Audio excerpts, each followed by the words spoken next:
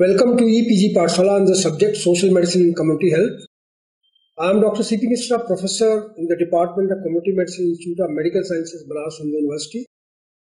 And I shall be discussing the module National Health Mission Part 1.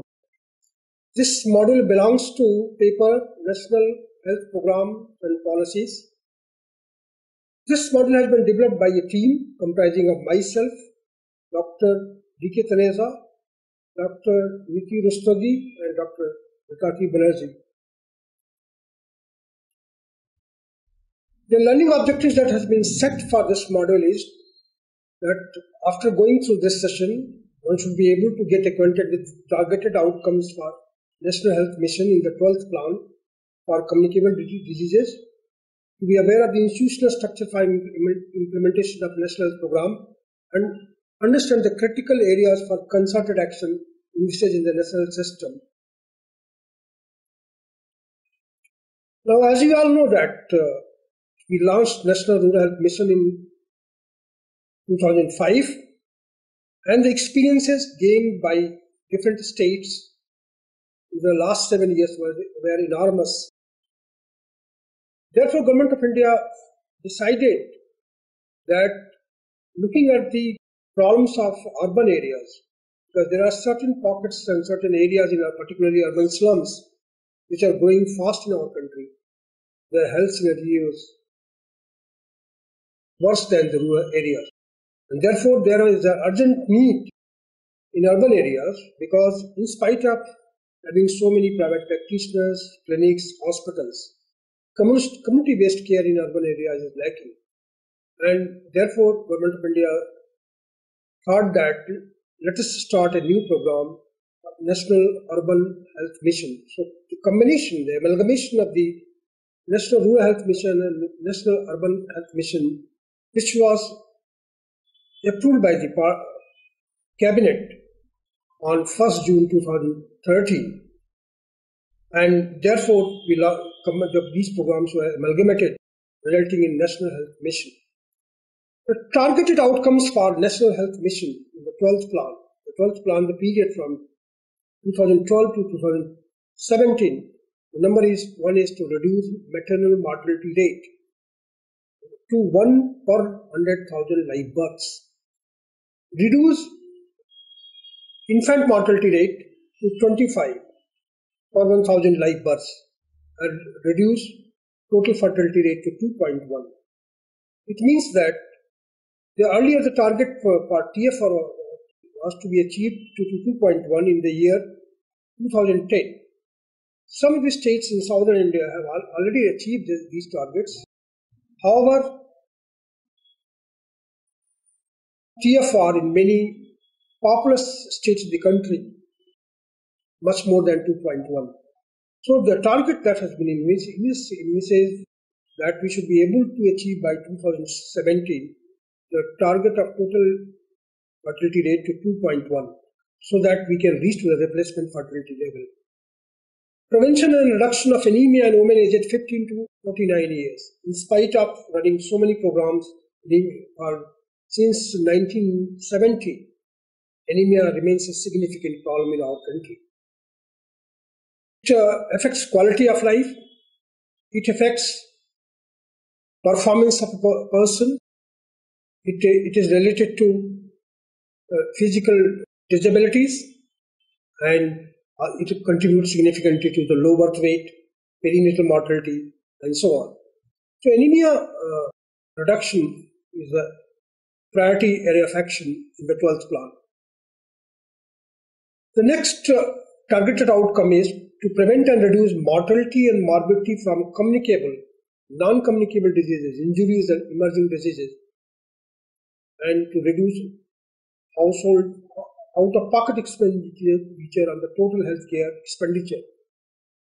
The 12th Plan primarily directs towards reducing catastrophic out-of-pocket expenditure.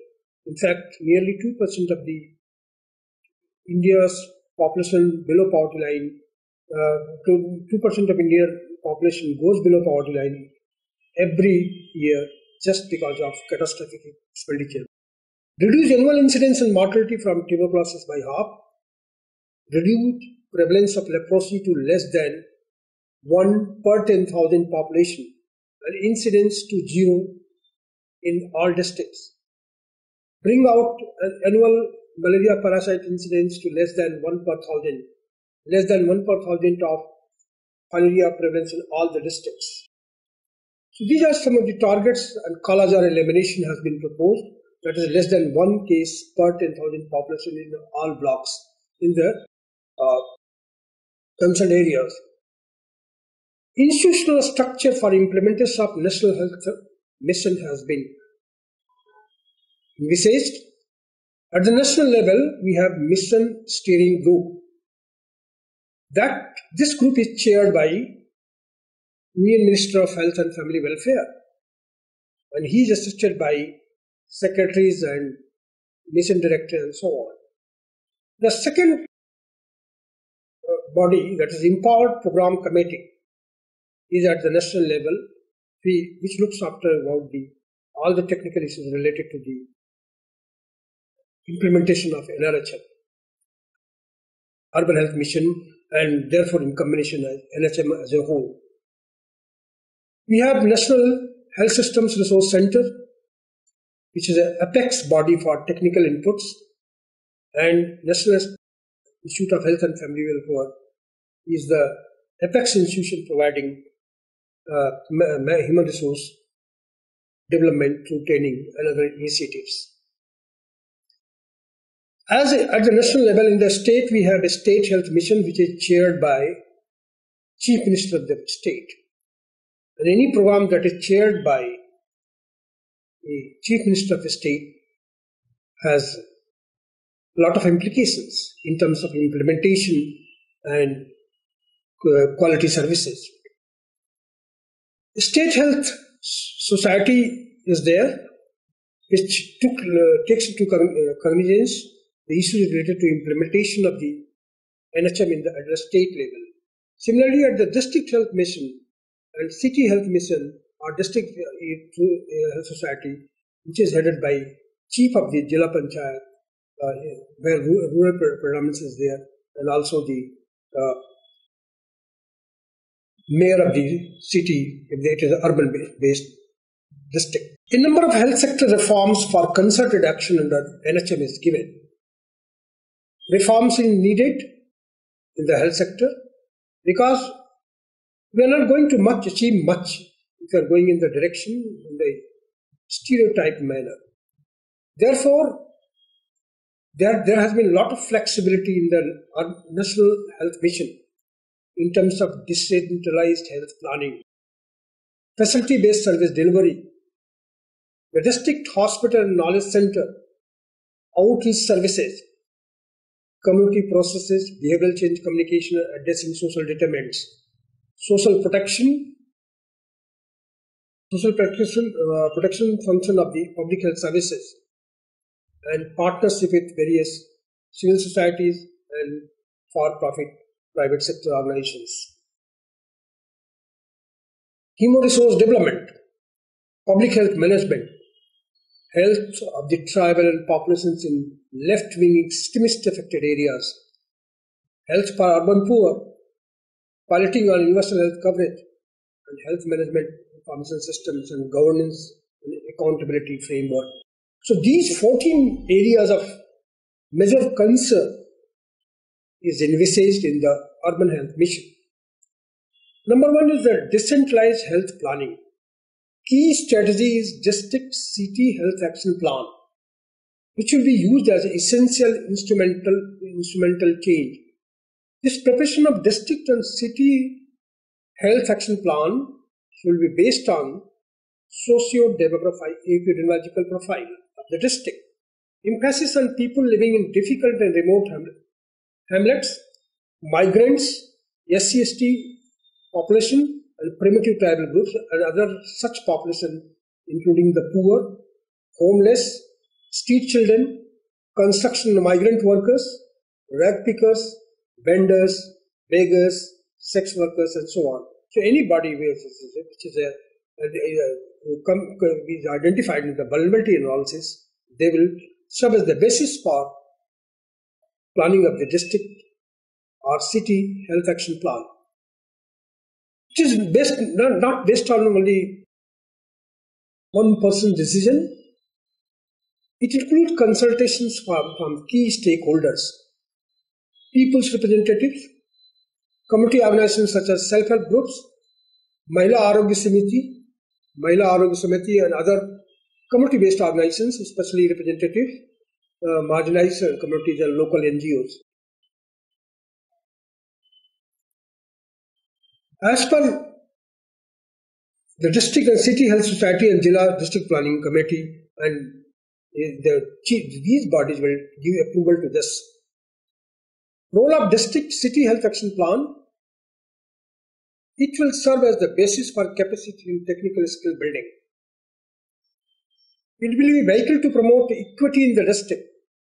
It will serve as a platform for enabling decentralization, convergence, and integration between different sectors which are involved for health care. And it will serve as an instrument for progress towards the provision of universal health care for which Government of India is committed. Now, this universal health coverage refers to provisions of health services irrespective of the ability of and capacity of paying by the patients, and irrespective of caste, creed, social discrimination, gender, and so on. Now, components of facility development plan will include: number one, infrastructure building new facilities on the basis of population norms, utilization of existing facilities and disease burden. The idea is that since the population in certain pockets are more dense than in other pockets, if necessary, newer infrastructure can be created. Provision and redeployment of human resource, drugs and supplies and equipment based on case load. The point that is being taken into account that case load is a very significant consideration, and that determines the amount of drugs and supplies and equipments are needed. Because in an area where case load is less, there will be less drugs and supplies required, and in comparison to other areas where the case load is very high. Then service provisioning, that is display of citizen charters and also display of issued list of services that are available. Each health facility should have, which is posted at the wall or somewhere, that what are the services they are rendering and what are the entitlements under which these services are provided to each and every person. We cannot go by blanket approach, giving equal inputs and logistics to each and every unit of providing healthcare, because the population will differ from each area to other area, and therefore that requires a very serious micro plan for facility development as a component of facility development plan. Quality assurance systems, that can be done through strengthening of Rogi Kalyan Samiti with active engagement of Panchayat Raj institutions in rural areas and urban local bodies in urban areas. Quality assurance is a biggest motivator for utilization of services. It is generally seen that the utilization of public health facilities are low because the credentials attached by the public health for this is less. The district hospital and knowledge center. Each district is having district hospital, and attempt is being made that there should be a district hospital along with there should be a knowledge center. The district hospital and knowledge. The district hospital needs to be strengthened to broadly serve as the following roles. Number one, provide all secondary and considerable elements of tertiary care required to manage most morbidity within the district. All secondary services should be provided, and provide adequate referral support for clinical care for those cases which are referred from PSCs, other community center, and serve as the platform for skill-based in-service training. In the medical field, whenever we talk of capacity building, knowledge is required, essentially required. But what is more important, that whenever you are imparting training to the health functionaries, including medical officers, what is required is skill-based training. And skill-based training requires patients and other necessary facilities so that so the district hospital can serve as a basic unit for that purpose. It can function as clinical site for nursing school and college, for paramedical education systems, for a diploma degree in public health, and for a 3-year BSc in community health, nursing and other similar programs. Now, it can perform the function of resource support and serve as institutional memory for district planning and data management and analysis. District is the basic unit of administration in India. And if you have database for a district,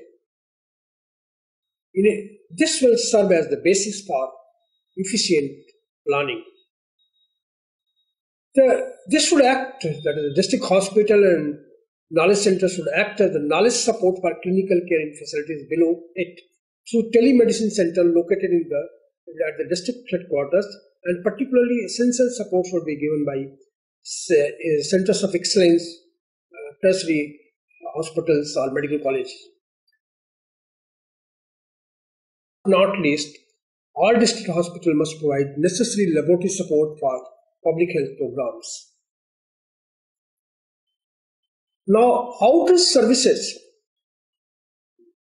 has been considered as an important activity under NHM, National Rural Health Mission. This is the outreach services is the first point of delivery is a primary health center and its sub-center network.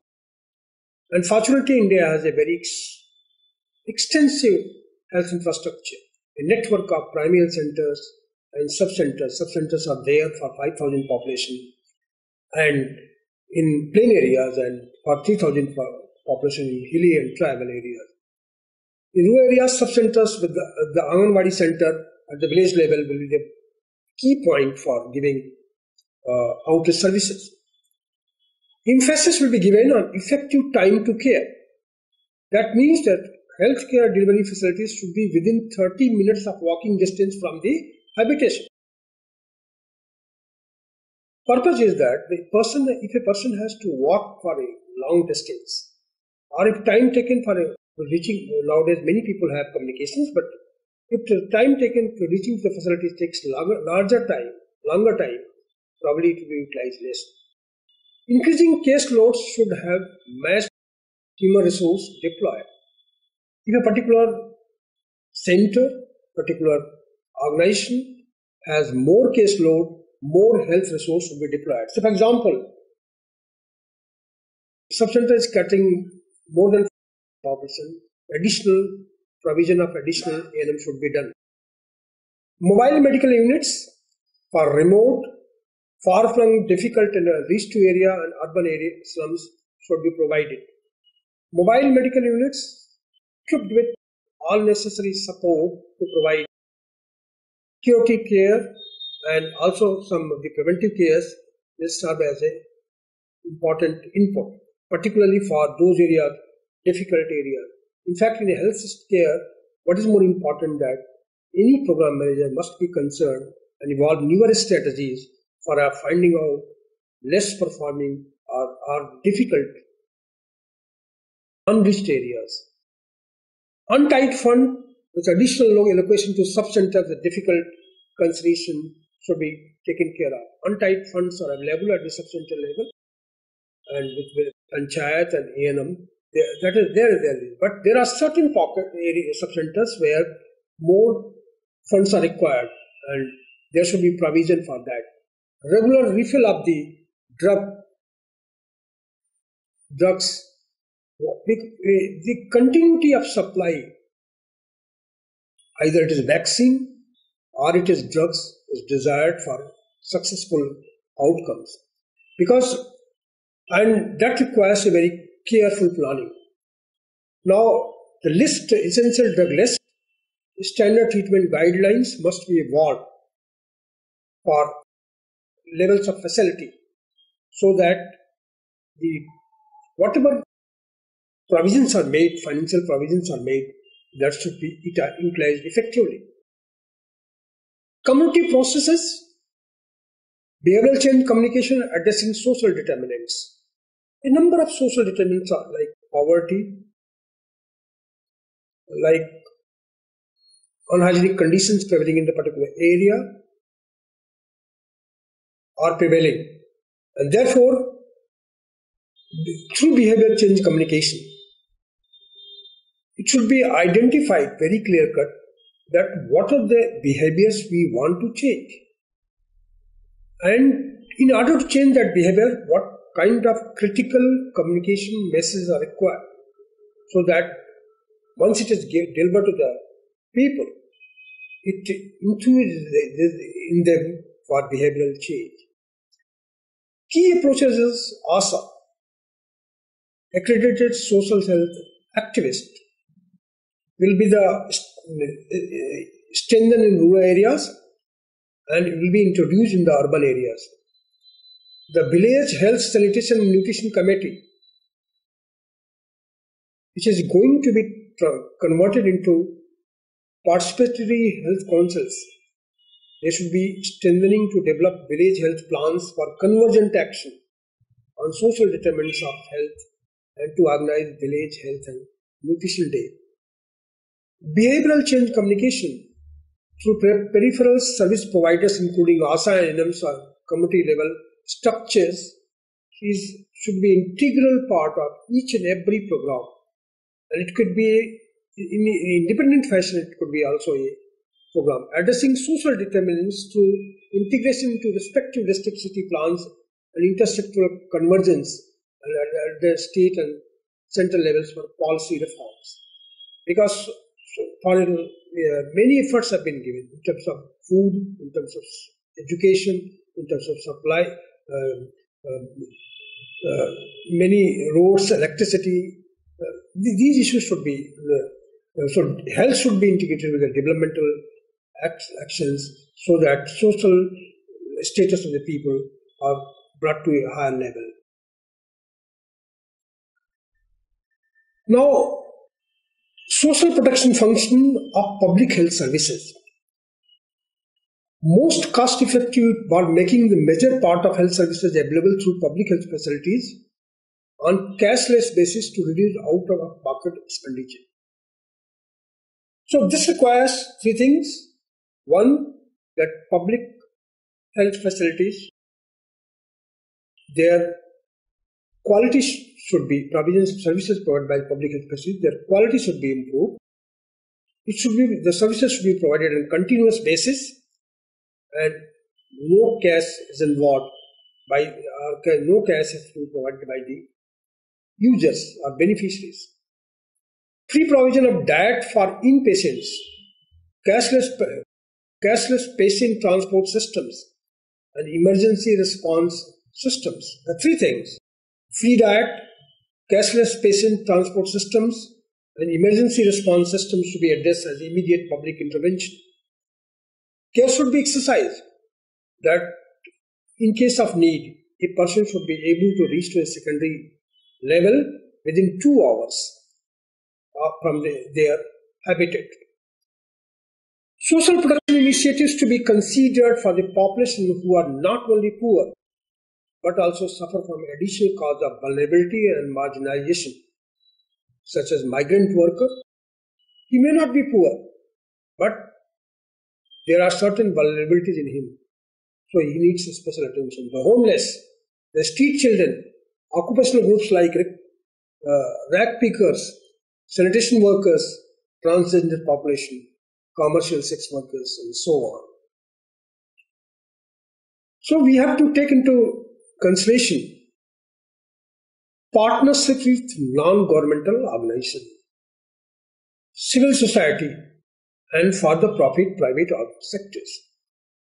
The purpose of partnership is that wherever the public sector is not reaching, or wherever public sector is deficient, the services of NGOs, civil societies, and the profit private sectors can be taken into account, and their action should be complementary to each other. So there should be the partnership will result in enabling additional capacity for range of functions with critical gaps. Please, we should note that the partnership should be enhanced in those areas where there are gaps in the critical gaps in the provision of services by the public sector. And whenever partnership is thought of, it should be in the adherence to the Indian Public Health Standard norms while contracting the services with the private, not-for-profit or for-profit sector. To contract in, and if contracting is not possible, then outsourcing is desired, especially for non-clinical things, but specialized services such as provision of diet can be outsourced, emergency transport services can be outsourced, housekeeping services and diagnostic services can be outsourced. It has been particularly diagnostic services, routine diagnostic services can be taken care of at the primary and secondary levels. However, for specialized services, since the number of cases will be less, so a private sector can be involved in that. Specialized clinic services and specific secondary or tertiary care services which are part of the shared service for that level of care and are missing. Then utilizing NGOs expertise for community-based monitoring of data quality. Why every program manager must be clear where he stands in terms of the program and what are the deficits or what are the things that has to be achieved over a period of time. And that requires a very strong health management information systems or mother and child tracking systems. And regarding availability of drugs, monitoring implementation of Janani Swasthya Suraksha Karyakram and Rashtriya Bal Swasthya Karyakram, and which are working, and cashless public-private partnership arrangements. The private sector which is providing services, they should not take any money from the beneficiaries. It is a system that will take care of that. Then human resource development. Creation and strengthening of institutions for building capacity at state and sub-state and regional levels. This is very, very important that we should prepare that the state institutions should be there, which will be utilized for human resource development. In-service programs, both residential and through distance education mode on family medicine, epidemiology, public health management and such other skills and specialization. Development of bridge courses. By the term bridge courses, we mean that if a good performing ASA is there, she can be given preference for admission to the A&M or GNM courses. And we can start other courses like PSc in community health, and so that and they can be utilized at the peripheral level for giving comprehensive health care, for providing comprehensive health care. Use of telemedicine to support continuing medical and nursing education and on-job support. Telemedicine is being popularized in 12th plan, and centers of excellence, particularly medical institutes and medical colleges, they are being identified nodal agencies for upgrading knowledge in this area. Undertaking regular monitoring and performance audit for proper appraisal systems. Now, public health management. In fact, this has been the area which is lacking in our country. It is envisaged that specialized public health cadre be created in the country in the form of we have administrative services, we have other services. Similarly, public health cadre is to be created in our country to infuse managerial expertise into public health services and clinical services. For technical support and hand-holding of states, resource support to be organized. National institutions like National Institute of Health and Family Welfare, All India Institute of Hygiene and Public Health, National Institute of Nutrition, Indian Council of Medical Research funded research institution, School of Public Health, and so many other organizations and NGOs we wrote to meet the technical needs of the district in the program planning and implementation. Health of tribal people and left-wing extremist affected areas, key areas to be addressed are undernutrition particularly, and malnutrition in general, but undernutrition in particular. There are many gender issues in these areas, limited access to healthcare services, especially conditions like sickle cell anemia, when our Prime Minister is also putting a lot of emphasis on this disease, sickle cell anemia, and malaria, and special needs of particularly vulnerable tribal groups. Differential planning is proposed. By the term differential planning, we mean that expeditious filling up gaps in human resource and infrastructure. Those areas which are primarily habited by tribal people are left in extremities. There should be no human resource gap.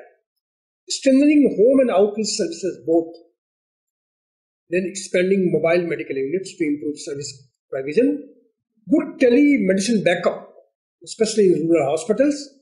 And strengthening of alternative IUs and alternative systems of medicine. Particularly in the tribal pockets, you find that there is a lot of reliance on herbal medicine. That can be used effective strategy for prevention of malaria and addressing other diseases. Health for the urban poor, addressed through some mission of National Urban Health Mission. National Urban Health Mission. This aims to improve the health status of urban poor, particularly the slum dwellers and other disadvantaged sections by facilitating equitable access to quality health care. Focused attention and healthcare strategy appropriate to local situation, especially for construction site workers, homeless persons, street children, victims of communicable violence, invisible habitations such as lime and brick kiln workers.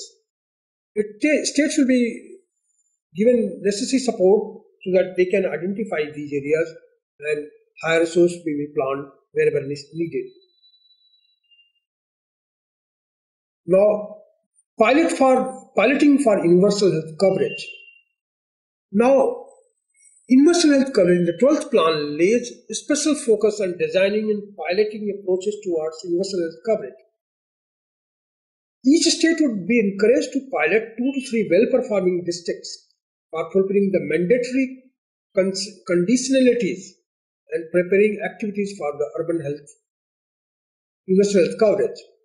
The 3 key preparatory activities are a good baseline measurement of the effective coverage, access to different services, and current out-of-pocket expenditure on health care, a good quality district action plan, and a health management information system linked to the family health cards. And the pilot will see that social protection is ensured and there is no out-of-pocket expenditure. Certainly, health management information system will be strengthened. Full functional health information system facilitating a smooth flow of information from center to national web portal, communicating with the national web portal is known as communicating with the state and district level systems and other national health information system.